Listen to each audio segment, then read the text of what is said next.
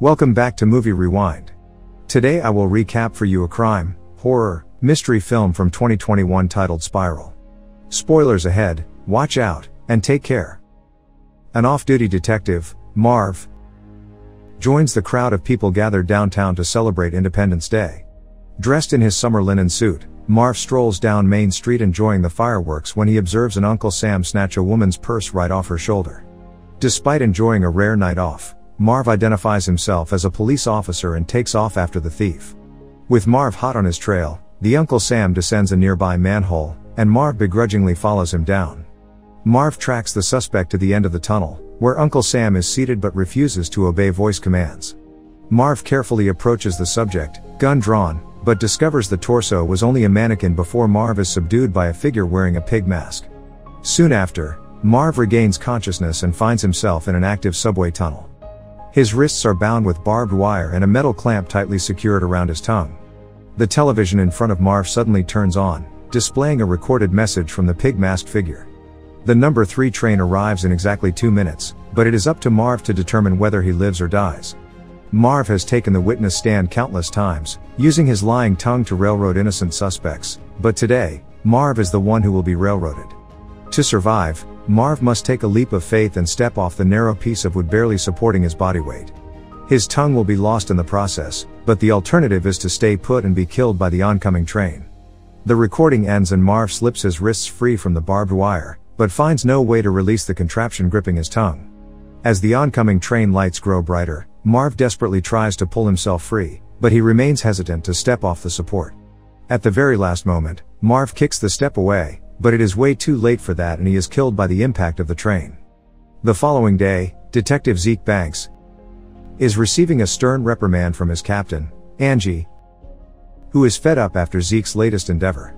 An outcast amongst his peers, Zeke again acted alone in a rogue operation, infiltrating a group of violent criminals who then robbed a rival drug dealer of both drugs and money. Unaware that he was working undercover, Zeke's colleagues were shocked when they went to apprehend the perpetrator only to find Zeke behind the wheel of the getaway vehicle. Moreover, as a homicide detective, Zeke should have referred the case to the narcotics unit. Tired of Zeke's lone wolf attitude, Angie assigns him to partner with detective in training, William Schenk. Zeke protests to the assignment, adamant that he's unable to trust anyone else in their station, but Angie doesn't waver and the assignment is set. Young and full of optimism, William notes that he was inspired to join the force by Zeke's father, the now retired police chief Marcus Banks. William is excited to be partnered with Zeke, even if the feeling isn't mutual, and he tries to establish a working relationship by sharing a photo of his wife and son, Charlie. The pair are assigned to investigate the subway tunnel murder, whose victim was reported to be a deceased vagrant. The gory scene causes the young detective to recoil, but Zeke barely notices and determines that the victim was not homeless after seeing his Apple Watch and gold wedding ring. After collecting the necessary evidence and returning to the station, a package addressed to Zeke is delivered to him there. The box is carefully opened to reveal a flash drive bearing the message "Play Me," which Zeke does but only after swapping to William's computer in case it contains a virus. The drive, which could only have come from the killer, contains a video bearing several clues, the trademark spiral design used by the Jigsaw killer, who was killed years ago, and the background wall which Zeke immediately recognizes as the downtown courthouse. Finding the location from the video leads the police to a gift box containing what appears to be part of a human tongue, and police badge number 453, which also corresponds to Detective Marv Bozick. A station-wide meeting is called and Angie assigns the case to another detective, but Zeke pleads with her to reconsider as he and Marv were very close, his only friend on the entire force. After some hesitation, Angie relents, on the condition that Zeke works cooperatively with the rest of the department. His colleagues, however, are less than thrilled to have Zeke leading the investigation and aren't shy about expressing their displeasure. 12 years ago, while his father Marcus was still acting chief of police, Zeke turned in a corrupt cop for homicide in a wrongful shooting. The act earned Zeke a Medal of Honor, but lost him the trust of his fellow officers, and he has found himself ostracized ever since. Additionally, Marcus was furious that Zeke didn't allow the situation to be handled internally, and their relationship has never fully recovered. Detective Fitch, another homicide detective, follows a lead from one of the Independence Day street cameras and recognizes a junkie that may have been following Marv the night he was murdered. Due to his distaste for Zeke's leadership, Fitch breaks protocol and opts to track down the subject on his own, which leads him to an abandoned bread factory in a bad area of town. There, Fitch finds what he believes to be the subject, sleeping on a dirty mattress with his head covered by a blanket. The figure, however, is revealed to be a rubber pig mask, and Fitch is ambushed from behind by the true killer. After being rendered unconscious, Fitch abruptly wakes in a tub full of water, his fingers trapped in mesh and attached to single steel cables. The video left for him reveals that Fitch has just 90 seconds until the water touches the copper wire, which contains enough voltage to administer a lethal electrical shock. In order to save himself, Fitch must start the motor crank by biting down on the mouthpiece, which will remove the very fingers that Fitch used to kill an unarmed civilian during a routine traffic stop. Realizing there is no alternative, Fitch starts the motor and immediately begins writhing in pain, as his fingers are slowly but steadily pulled from his hands. The sacrifice proves to be for naught when the crank is briefly paused, causing the water level to rise and electrocute Fitch anyways. Another clue is delivered to the police station for Zeke, which leads him to a box containing Fitch's detective badge and severed fingers. Moreover, the latest murder leads some officers to direct their suspicions towards Zeke.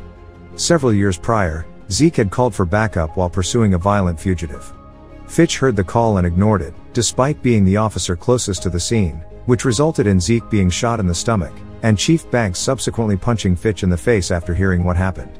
Considering that the killings may actually be personal in nature, Zeke goes to see his former partner Pete, who now leads an Alcoholics Anonymous group after spending 9 long years in prison. Zeke recalls the details of the case for William. After learning of a civilian planning to testify against another officer, Pete got the address and visited the witness at home. After confirming the man did in fact have incriminating evidence, Pete shot the witness dead and planted a gun on him in order to protect the other officer.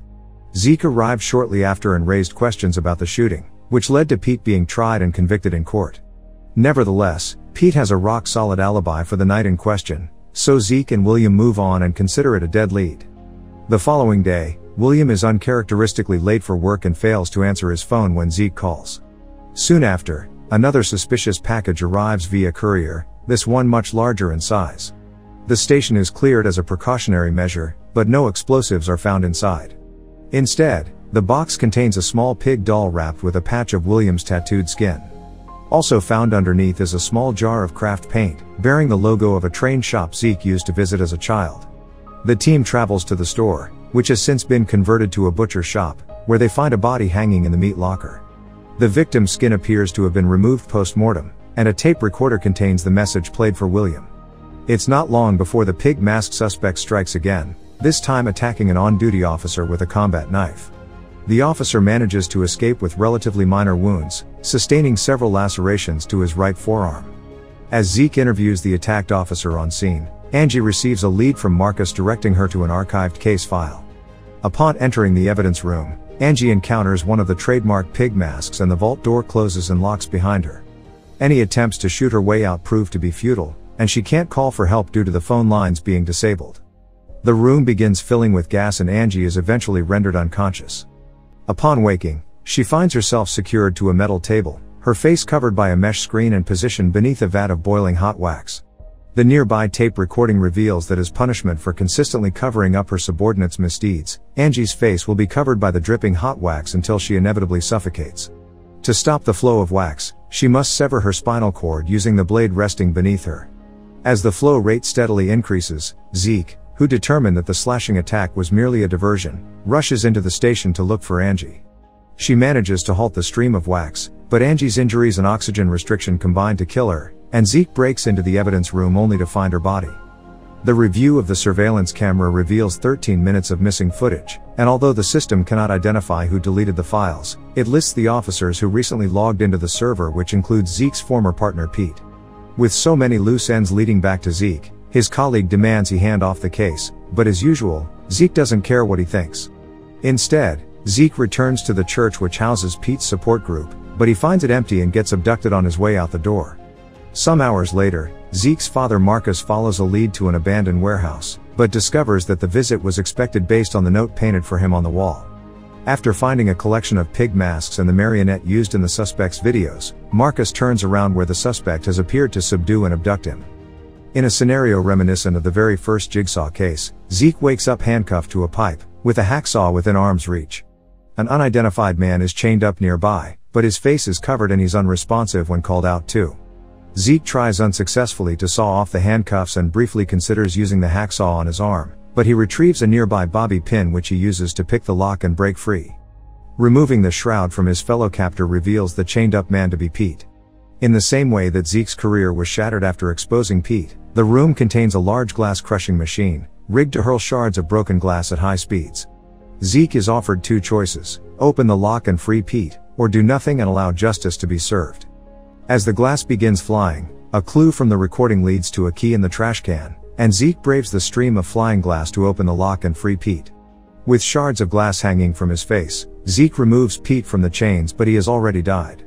The door is then opened, releasing Zeke from the room, and he navigates the empty warehouse until he finds William awaiting his arrival.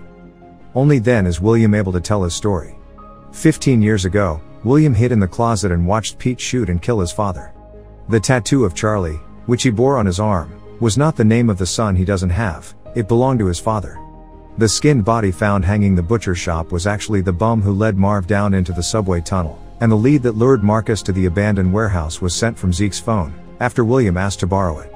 As a final offer, William asks Zeke to team up with him. After turning in his partner for murder, Zeke received nothing but mistreatment from his fellow officers, amidst a sea of corruption throughout the department.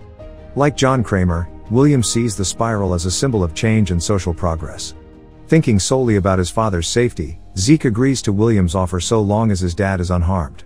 As a test of Zeke's resolve, William summons the police force by logging a 911 call. He hands Zeke the gun and leads him down the warehouse hallway, where the door is slid open to reveal Zeke's father. Marcus is found hanging several feet off the ground, suspended in midair by steel cables attached to the ceiling. With the SWAT team already arriving, William presents Zeke with a final decision.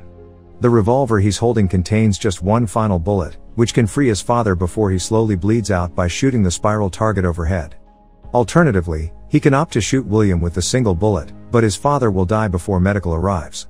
As the SWAT team closes in on their location, Zeke contemplates his options in the face of a new revelation. In Zeke's early days as an officer, much of the police-involved violence was attributed to Article 8. One of the most corrupt law enforcement policies ever adopted, it turned police officers into vigilantes, all under the leadership of Marcus and his second in charge, Angie. Zeke turns and shoots the spiral target, dropping his father to the ground and allowing William to board the elevator. Hearing the gunshot, the tactical team begins sawing through the metal door, and Zeke chases down William and tackles him. A fistfight ensues with Zeke clearly gaining the advantage, but William planned for one last contingency. When the door is finally breached, one of the steel cables is rigged to raise Marcus's arm, where a gun had been planted. Zeke can only scream in agony as he watches the SWAT team gun down his father, then turns to see William descending down the elevator. Okay guys, thank you for watching. Please leave a like on the video, and subscribe to the channel to see more.